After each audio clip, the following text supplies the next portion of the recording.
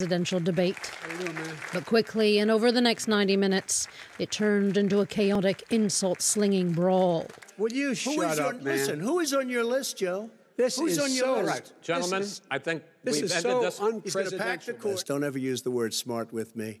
Don't ever use that word. Oh, give me a break. Because you know what? There's nothing smart about you, Joe. 47 years, you've done nothing. With animosity heating up inside the Cleveland, Ohio debate hall, the moderator struggled to rein in the president's interjections. With you, Go ahead. Wait a minute. You get the final word, Mr. Well, it's hard to get any word in with this clown. Excuse me. Hey, let me just say to you. No. I'm Mr. President. $3.5 Mr. million, President. Joe. Trump had painted a picture of the former vice president as an aging, fumbling statesman.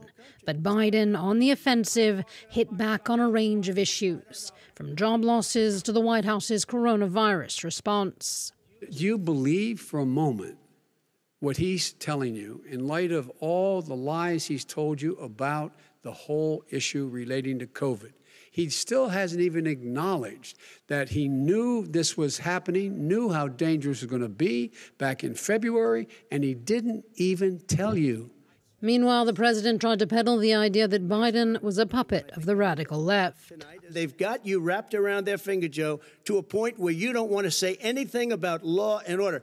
The candidates debated race relations, job losses, and the upcoming election. This is going to be a fraud like you've never seen. We won't know. We might not know for months because these ballots are going to be all over.